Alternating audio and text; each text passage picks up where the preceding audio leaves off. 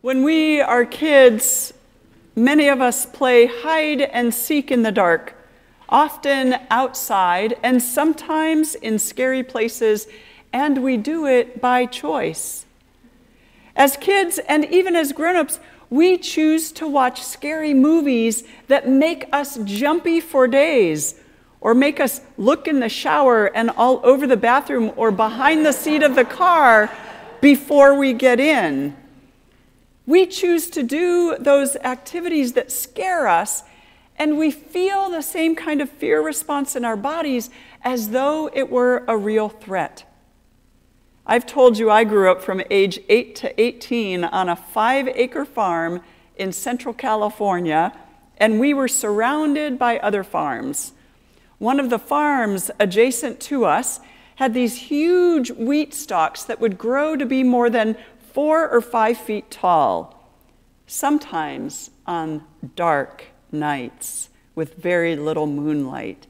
We would gather other kids around and play hide and seek in that field. Now, on the surface, you'd think that we would rationally realize that because we were so far out in the country, there was no one around but the 5 or 6 of us playing. But while we were hiding, I can tell you I was terrified. My heart would pound so hard, and my breathing would change, and my mouth would get dry, and I would wait and wait in that terrified state and listen for all the noises around me. Another activity we did as kids was to go at night into the haunted house that was about a half-mile from where we lived. It was an old, white, 2-story house that long ago had been abandoned and was known to be haunted. We would dare each other to climb the stairs to the 2nd story at night because the 2nd floor seemed to be even more haunted. For the life of me, I will never understand why I or any of the other kids chose to be so afraid. My family had already experienced very real fear by then in the form of a break-in while we were all at home, so it wasn't as if I didn't know or understand real fear. But maybe there's something about choosing fear on your own terms that appeals to a child's mind, or to the mind of someone who watches horror movies. There are many people that watch horror movies. Or maybe it says a lot about peer pressure. But why would any of us choose to feel fear? Chosen or not, fear is something that every single one of us is familiar with, because at one point or another, fear has been our dance partner. Sometimes we've been fearful for a minute, or an hour, or a day, and sometimes it feels like we've been fearful for ages. No one gets out of this life alive without having experienced fear in one form or another, or sometimes in all the forms. There is the kind of fear that instantly creates a fight or flight response in our bodies. Our adrenaline spikes, our heart rate soar, our brains sometimes shut down, our mouths go dry, and so many other instant physiological changes. And then there's the kind of fear that lives day after day in our bellies as though there is a huge rock we've swallowed and it's just sitting there with nowhere to go. Or the kind of fear that awakens us at 3 a.m. and prevents us from going back to sleep. Fear has many faces and names and impacts. In his book, Dancing in the Darkness, Reverend Dr. Otis Moss III writes about the very real death threats he and his church received when he was then Senator Barack Obama's pastor. Moss says this: "I was caught in a cycle of worry and anger. I was not just walking a dark path, I had let the darkness inside me. Evil always seeks to obscure the light because once it has you living in darkness, that which should not be painful becomes so. Even the sounds of a beloved, joyful child can become a part of the anxiety, the torment. Unless we have better guidance, our eyes go to the shadows. And as we peer into the darkness and worry what may jump out, the shadows become all we see. The truth I had forgotten is that very few people in the world harbored genuinely malevolent feelings toward me. Only a few wanted to do me harm. But because I focused more and more on the darkness, I felt as if I lived in a world where every shadow hid a threat. Fear becomes something entirely different when we let it inside of us and it takes room in us and begins to be a living tenant in our bodies and minds. So how do we keep fear from getting inside of us and taking over, as Moss described? Our story today from Mark's Gospel about how Jesus entered Jerusalem on a donkey colt is a story that's missing some context. It's impossible to imagine this story about Jesus riding a donkey down the Mount of Olives as his followers shouted out without knowing what was happening on the other side of town.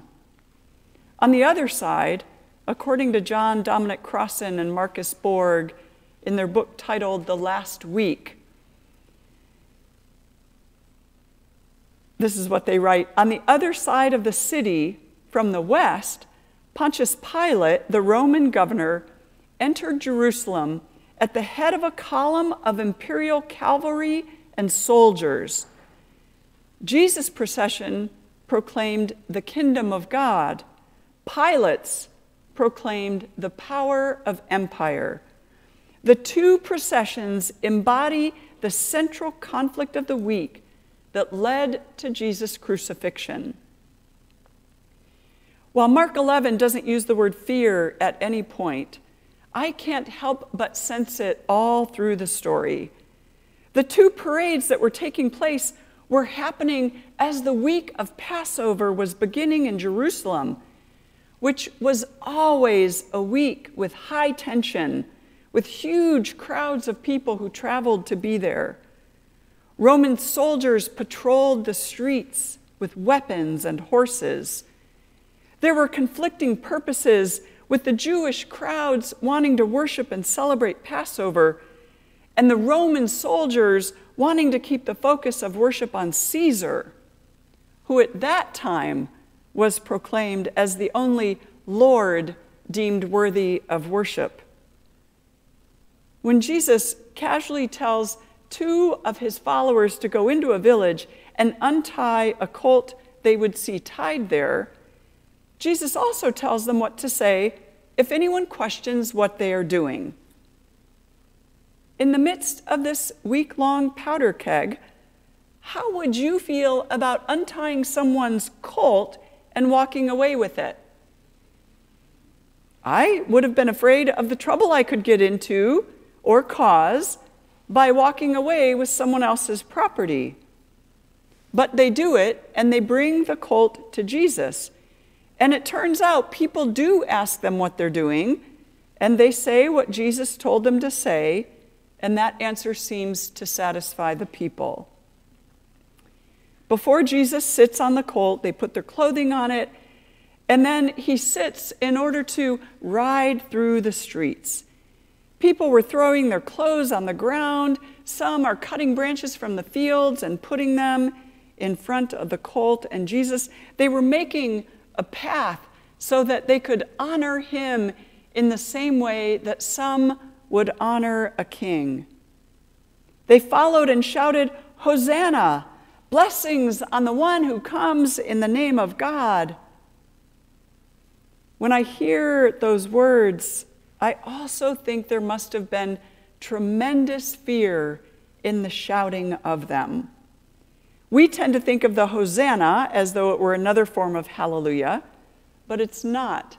Diana Butler Bass writes, "Not until recently did I realize that I didn't actually know what Hosanna meant.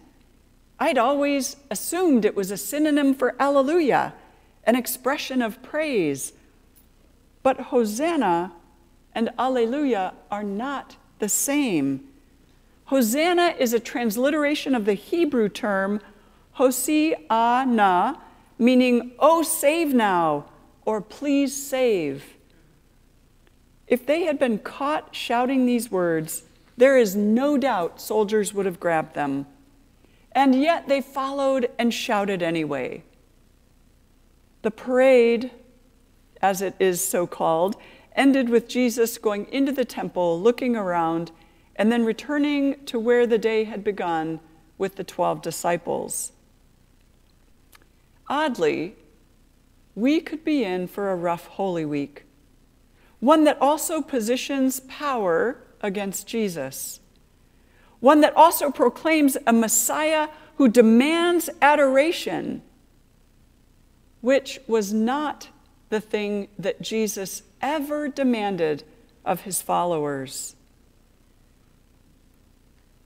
Butler Bass, also in her blog titled The Cottage, did an entry that she called Trump's Unholy Week.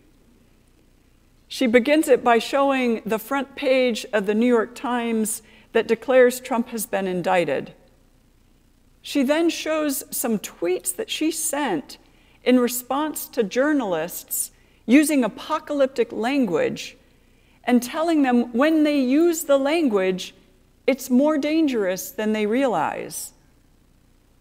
Butler Bass then writes this. Think about it.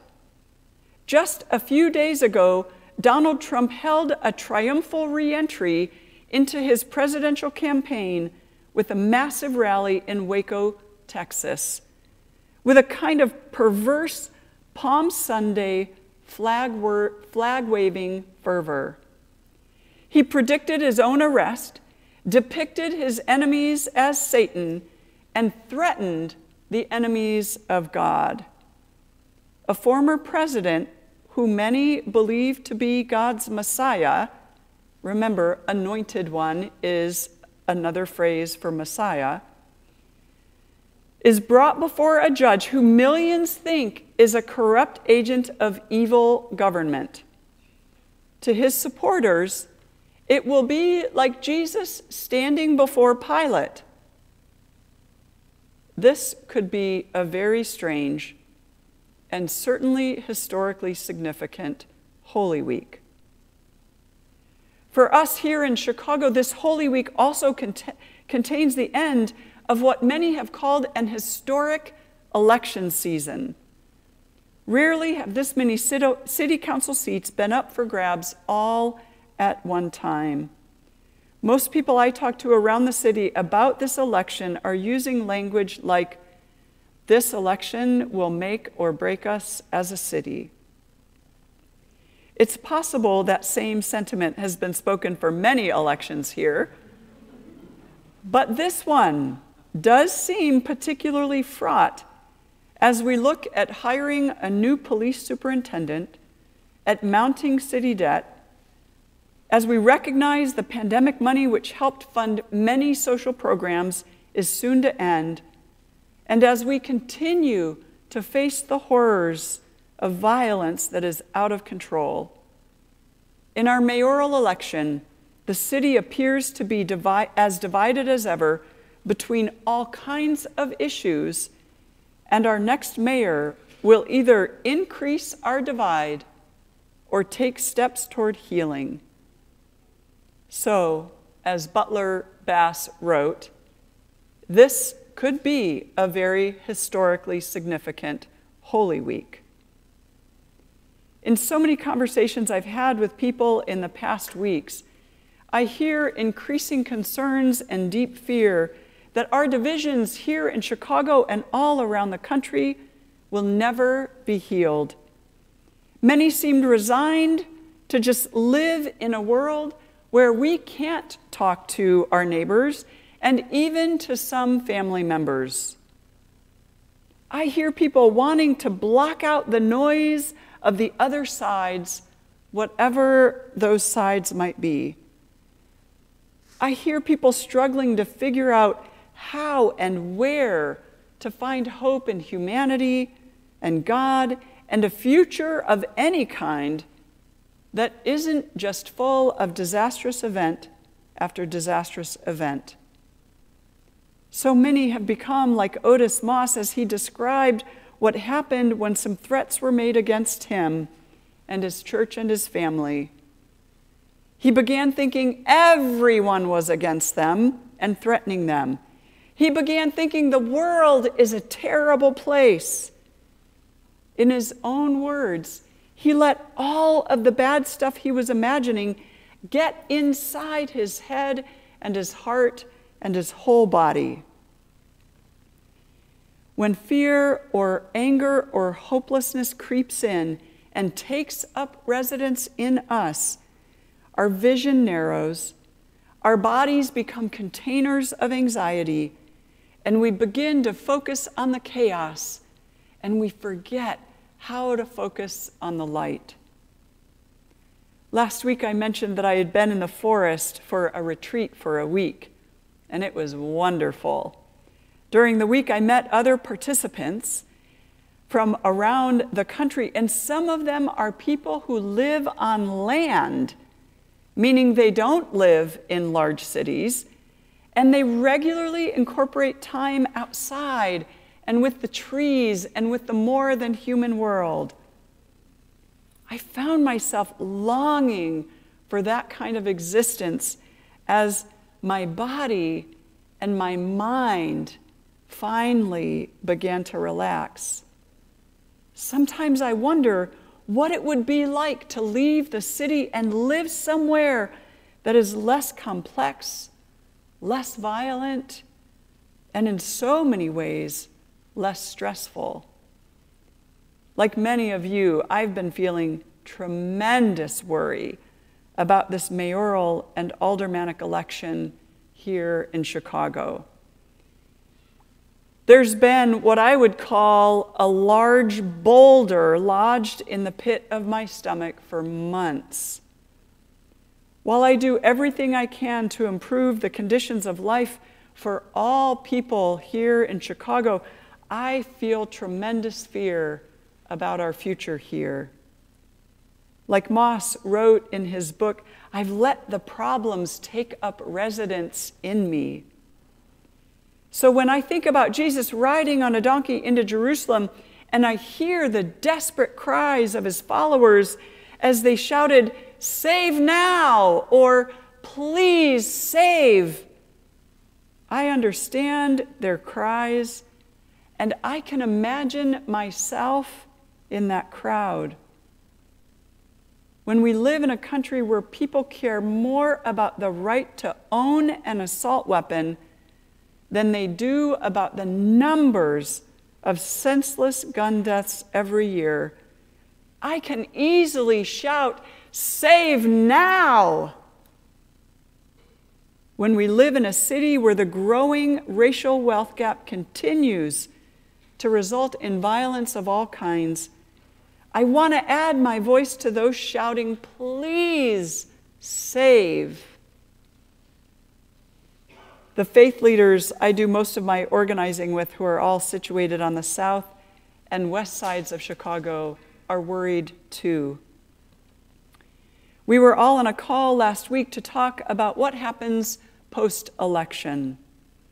As we expressed our deep concerns one by one, Pastor Otis Moss shared his reflection.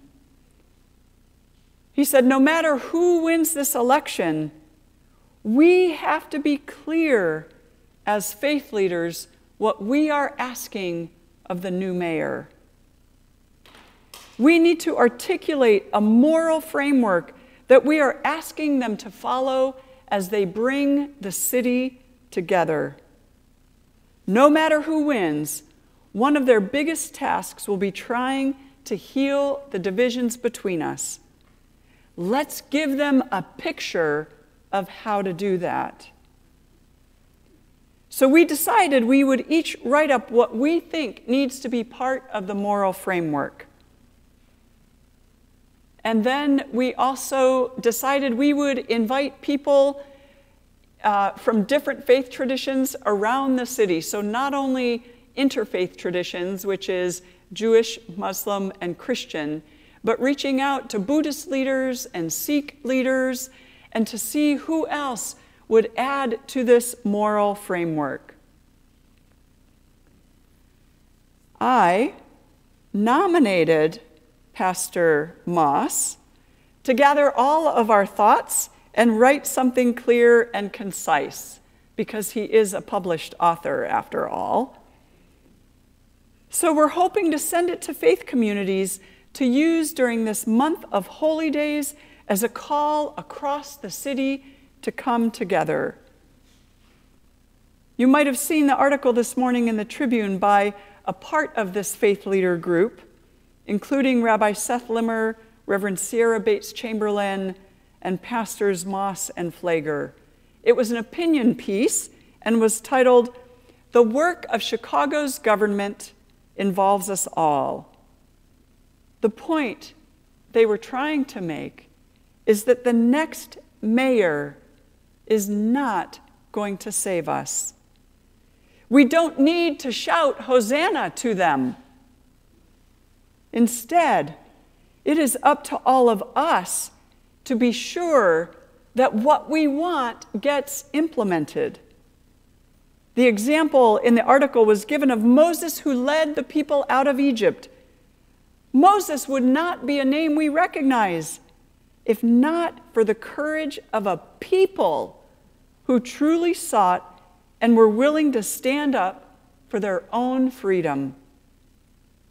Salvation has always been in the hands of the people, even when Jesus rode into Jerusalem.